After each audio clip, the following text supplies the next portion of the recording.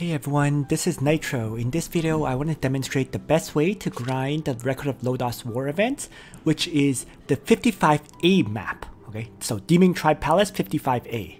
And the party that you use is basically the following. Okay, you have Matthew, 2 Rachels, and 2 Lestels. Okay, Matthew's here with the faction buff. The 2 Rachels use their arcane, use their runic void.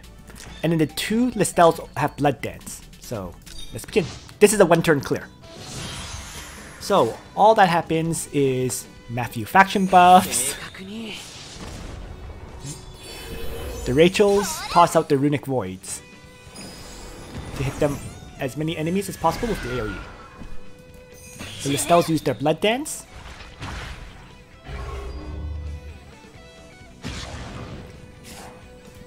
And then there will be a few survivors, but the survivors melee attack you and kill themselves.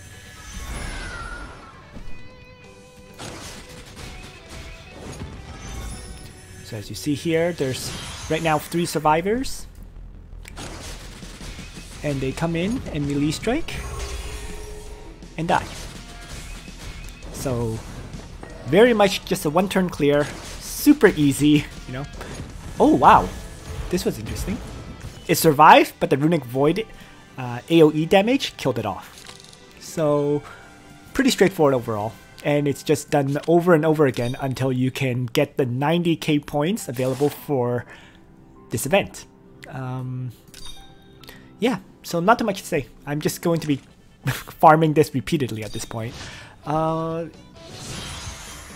And this is the best map to farm. The other 2 are much more difficult to farm up. Definitely not 1-turn clears, that's for sure. And that's everything I wanted to say. So thanks for watching everyone. I hope you found this video useful to you. And on that note, Nitro out.